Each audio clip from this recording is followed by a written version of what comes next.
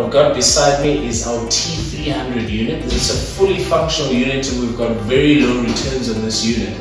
Okay, the T300 is a 4-burner stove as well as a full gas oven. So this is not electrical, it's a full gas unit. Under normal circumstances you'll use a 9 kg cylinder.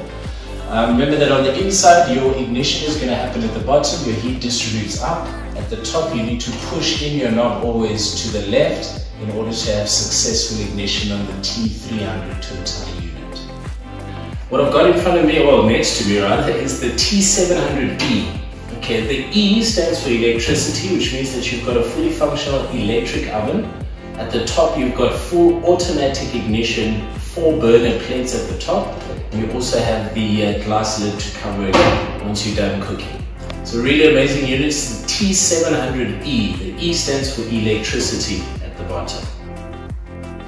What I'd like to show you guys this time is our 90 centimeter Turkish gas electric stove.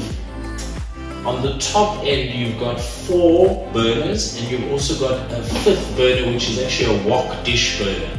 Okay, so in terms of your heat distribution as well as your cooking on top, you're going to have an amazing time similar to all these cooking channels. Please note that this is an automatic ignition unit, which means that you don't need any matches. And then at the bottom you've got your full electric stove, and I mean, for a baker, you know that space is everything, which means that you can put more batches in at the same time with 90 centimeters across.